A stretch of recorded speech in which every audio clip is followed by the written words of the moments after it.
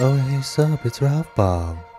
Greetings, fellow Tarnished. I'm here to discuss today what my top picks for starter classes are in Elden Ring, and to go over some pros and cons of each one, looking at their attributes, their equipment, maybe some of their move sets and spells. This is to assist those that are fresh to the game, and also maybe you are looking to start a second character and are curious at what some good options are. So let's take a look and let's hop in right now. All right, so we are starting with the Vagabond class. We're gonna look at the stats really quick. They have the highest vigor to start out with, which is going to be your HP. So they have the highest base HP. They have a high strength start and a decent dexterity start. They're good for quality builds, which means weapons that take both dex and strength are pretty decent for this guy. I would definitely focus more strength build, but you can kind of go whichever way you want. Having high HP means you're a little bit more tankier. You have a shield with 100% physical damage reduction, which is great. It's rare for classes to start with this kind of shield.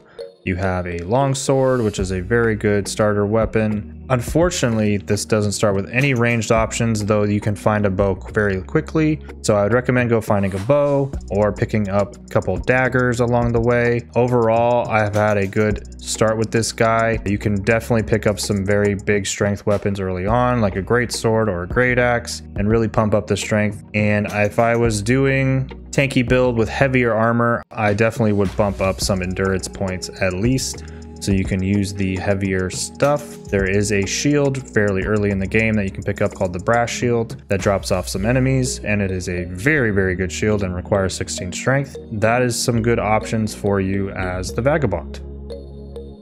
All right, next we have the warrior. So for those who aren't focused on shields like the Vagabond and want to dodge instead, this might be the class for you. We'll take a look at the stats real quick. Very high dex, and everything else is about pretty mediocre. One thing to note is that arcane gives you item discovery, so the higher your arcane, the more likely you are to get item drops. The warrior and Vagabond start fairly low arcane, so just be aware of that. So this is purely a high dex build with dual wield weapons. So if you are interested in a more dodge heavy dual wield focused, then I would go with this guy. Now there are some downsides to this character. You don't have any ranged options once again, so finding a bow or something to throw at enemies is a good option. You do start with a shield, but it is 64 physical damage negation, which means you're not blocking 100% of the damage. But if you are more focused on dodging, then this is your character. I would suggest this character for people who have more experience with Souls games, because I personally think blocking and a little bit heavier armor is the way to go for newer players. But if you want to get used to the game, more fundamentals of the game, then dodging is a good way to be, and getting used to doing dual wield weapons helps. But also you're going to be upgrading 2 weapons as well, so you're going to have more resources going into your weapons. So just be aware that this is for more experienced Dark Souls players. All right, time for the hero class. So let's take a look at the stats real quick. Decent vigor there, and high strength and decent endurance as well, and also notably a decently high arcane, so you have good item discovery as well. So this class is very much so focused on the strength aspect, already having 16 points of strength in there. The only things that you have on your equipment is a bandit axe as well as a large leather shield. This is definitely a more two-handed focus build for heavy strength weapons, great swords, great axes, stuff like that. The shield is not that great, it's not the worst, and you can one-hand this axe right off the bat, but I would definitely be more focused on two-handing these weapons. That's pretty much it. If you're going for big gladiator guy with two-handed sword, big barbarian homie, then this is the way to be. It's pretty self-explanatory. Once again, no ranged weapons on this, so be aware of that. And good luck out there being a barbarian. Now we are into the bandit class. Now this class is very interesting to me. Decent dex, but very high arcane to start off with. So good item discovery. I see arcane dexterity as being the bleed build for blood abilities and stuff like that. So if you're more focused on high dex, parries, dodges, backstab, stuff like that, this is a class for you. So let's take a look real quick at the equipment. The Great Knife has extra critical damage on it, which means you're going to be doing more damage with backstabs and ripostes. The Buckler has a special unique thing for shields, which is the Buckler parry, which if you play Dark Souls before, it does this unique parry where it comes out a little quicker, and I believe it enhances, like it extends the amount of time you can parry by like a split second, so it enhances the parry timing window, which is very nice paired with the critical damage of the dagger. Something else to note is that it starts with the bow. Bandit starts with the bow, which is fantastic. So you have ranged options, you have good backstabs. Your defenses are a little bit limited, so you're going to be stealthing a lot more. One thing to note about the bow is this particular bow has a special where you can just fire it off like a machine gun. There are other bows that you can use that will charge up, and bows are actually fairly strong in this game, especially the ones that you can actually charge. Bow builds are definitely viable, so be aware of that. I do think there are some unique bandit builds, especially with dual-wielding daggers. Daggers are pretty deadly in this game. I do think this is a good pick overall for the melee. So if you go bandit, I wish you luck. All right, so we're gonna hop into the Astrologer, actually, which is a spell casting class. It's one of the first ones we're looking at. It's pretty straightforward. This is more focused on casting than their shield and weapons. They do start out with a decent sword and a not so decent shield, but let's take a look at the stats real quick. High intelligence, decent dexterity, and high mind. So you have good amount of mana to start out with, good amount of intelligence, and notably, dexterity actually increases your casting speed, so just be aware of that it actually does fit into the casting build. Everything else is pretty low, so you're going to be kind of squishy. Your starting spells, Glintstone Pebble, which is a little laser beam, and then the Glintstone Arc, which is a more AoE focused. You can hit multiple targets with it. It's great for if you are trying not to lock on and you want to just swing your arc at somebody. It'll definitely sweep more of an area for you. And other than that, the equipment on him is pretty straightforward. Short sword, crappy shield, and your very squishy low armor. He's a very good caster. The spells are very nice and very usable and will get you through a lot of the early game. Just be aware that there are a lot of enemies that are weak to magic, so you feel super overpowered sometimes. But there are also enemies that are very resistant to magic, which will make you feel like the game is borderline impossible to play. So just be very aware that magic is a blessing and a burden, and good luck trying to find the super dope, super amazing magic spells in the end game. All right, so now we have the other spellcasting class. Just flip the coin from the Astrologer. Instead of sorceries, we have incantations, which is the faith, holy spells, and pyromancy build. It's pretty straightforward. Again, the stats are mostly faith based and some mind for mana, and everything else is kind of split in between. You're fairly squishy. Your armor is very limited to start out with. Your shield is probably the worst shield to start with.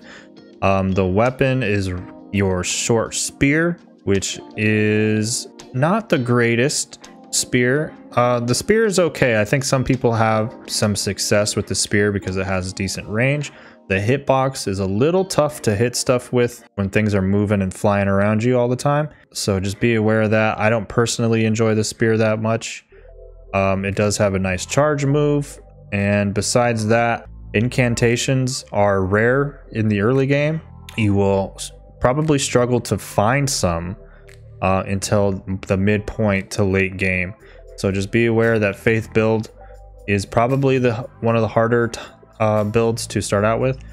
So you do start out with a more kind of shotgun close range fire blast, as well as a heal ability, which is great for the early game to get some sort of out of combat heals. I recommend just doing this out of combat instead of in combat and saving your health potions for in combat. And other than that, just try to stick it out and get your incantations late, and good luck.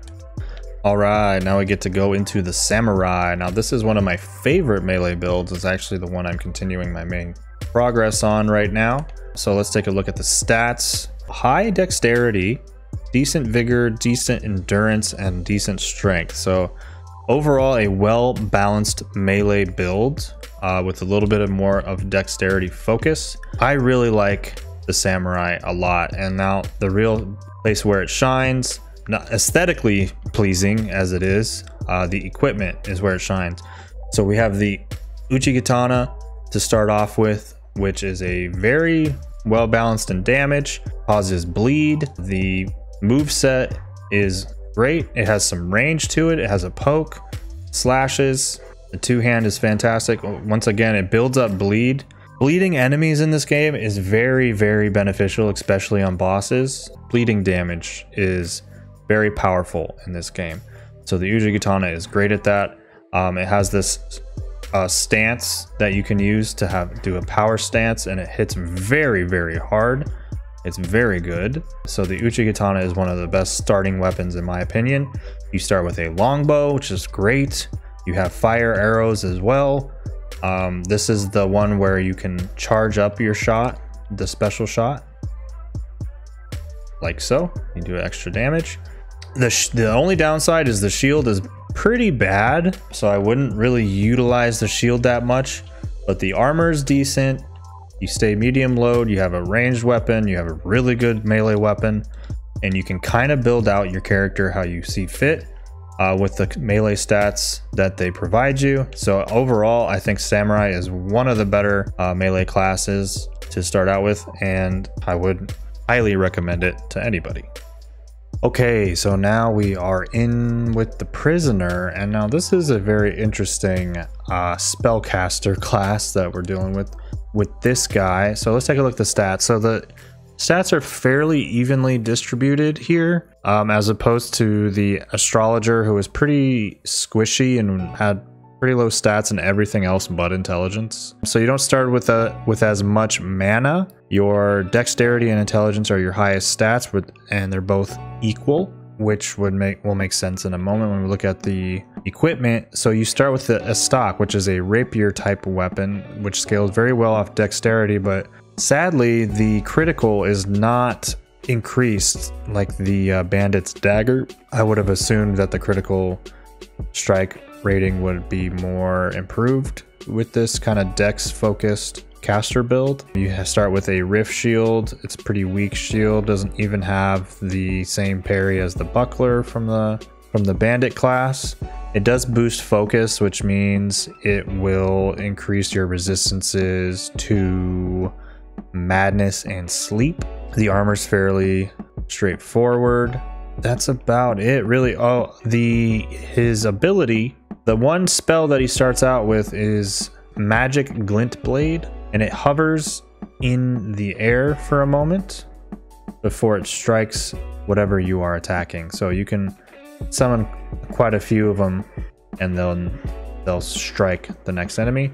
If that kind of spell is interesting to you, and you are going for a more dex focused build as well as a caster build, then maybe Prisoner is for you. It's the most interesting one to me, a bit unique in its play style. Just remember that dexterity also increases your spell casting speed, so it does work together in tandem. So good luck out there if you're gonna go Prisoner. All right, so we have the Confessor up next, and let's take a look at his stats. This particular class is one of the highest starting levels. You start at level 10. Highest stat is Faith, so it is a Faith-focused build, but it's an even distribution all across. You have a decent amount of mana. Strength and Dexterity are pretty even. So this guy is more focused on a weapon-focused Faith build, so a kind of a Paladin almost. I do like the look of the cloak as well. It's one of the, it's definitely a plus for me. Fashion Souls category. The shield, if we go to the equipment, is actually 100% physical damage negation, so it's on par with the Vagabond, or the only two classes that start with 100% physical damage negation shield. You have standard broadsword and your caster incantation seal. The stats of the armor are pretty decent, and overall he's a good build. He's decently beefy. He has a heal, as well as Assassin's Approach is his other spell that he starts out with, which makes your footsteps become silent and you're very stealthy. Now, I haven't had an issue with any stealth in this game. As long as you're crouched like this, then you can pretty much sneak up on just about anybody. But if you are trying to stealth through without aggroing anything or touching anything, then that's a good option to have if you're just trying to get by some dangerous enemies or just sneak off and get some items. So overall, I think this guy is a great pick for a Paladin type of build, shield and weapon focused incantation build. I wouldn't probably not go this guy for pyromancies, but then again, because I think for pyromancy you also need arcane stat, so you would be splitting a lot of your stats up with this particular build. All right, and last but probably least, in some people's eyes, probably best, it's the Wretch class, which has been a class that you could choose in almost every Dark Souls type game out there. And there's little to say about this guy. He starts with no armor. He starts with one weapon, the club, which gives him Barbaric Roar, which increases your attack power and also makes it so you can do savage attacks as well. This is the only piece of equipment you start with, so good luck finding and scavenging for your equipment. The stats are 10 across the board, and you start at level 1.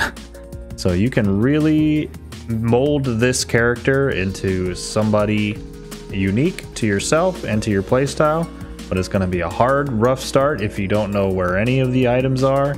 So good luck if you're going to start with this guy. All right, so now that you've had a look at the different classes of the game, you can go in and make your own choices. And I like to say that all of these classes have preset kind of build paths, but they're more of guides than anything. You don't have to stick to the Dex build. You don't have to stick to a Bandit build the whole entire time. You can be like, well, I'm gonna go Paladin now in the middle of your game, be like, this is the weapon I want to use. You know what I mean? Do what you want to do. It is nice to have an idea of what you want to do when you're going in, so just keep that in mind. And if you liked the video and it helped you, please subscribe, like, comment, and I'll see you in the next one. Have a good one.